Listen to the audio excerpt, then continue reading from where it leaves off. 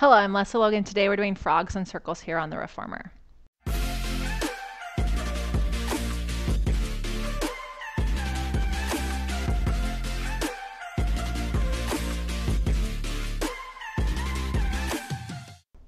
So if you're joining us from the onlinepillatesclasses.com flashcard deck of exercises, you'll see this comes after long spine massage.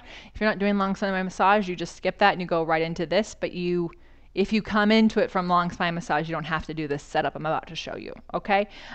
So you'll have 2 heavy springs on. This is not a leg exercise, so make sure your straps aren't too short. If you already have loops on, that's fine, but I want you to see something. When I have my handles on, this is where my strap is tight, my springs are closed. This is where my ring is, right? So this is where my handle is. So my loops are gonna be basically a little longer than that. It's important that this isn't like the most challenging thing. It's a test of your pelvis stability, and it helps you connect to your center. So if you have straps like mine, you just put the loop and the handle at the same spot. Then you take your extension straps, you slide them through both the leather loop and the wood handle.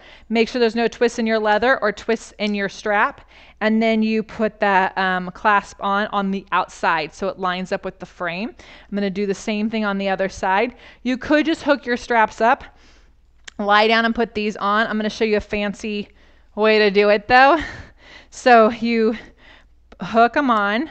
Now I've got both my straps and I've got my clasp on the outside so they can't hit each other and unclasp while I'm doing the exercise. And then you spock your fingers. I can't actually spock them, but you spock them, and then so 2 fingers per loop. I lift my arms up, I twirl, I lie down on my back, and then both of my feet are able to go in the straps at the same time. And then there we go. Now I'm in. You're gonna lift your headrest up for this exercise, and then you just go into heel, say other toes apart, frogs. Again, it's not a heavy exercise. It's not about how much I can bend my knees in, but how much can I bend my knees in while my hips are down. So I don't wanna see your pelvis doing that each time. Keep reaching your pelvis long as you do these, and so it really helps you get deep knee hip flexion, but not let the springs pull your hips off, so you gotta control that. After 5 of those, you go into leg circles, 5 circles each direction. And it's tempting to look down at the legs, try to look at the ceiling.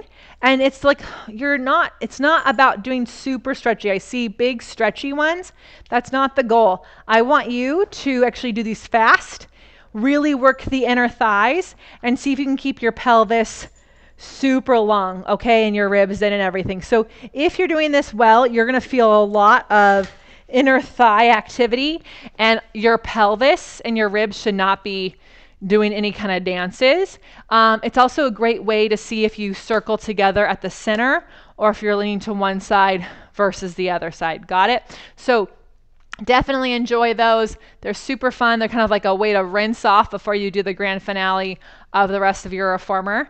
If you want to feel what that looks like in the flow of a workout, go to onlinepillatesclasses.com where we do life better.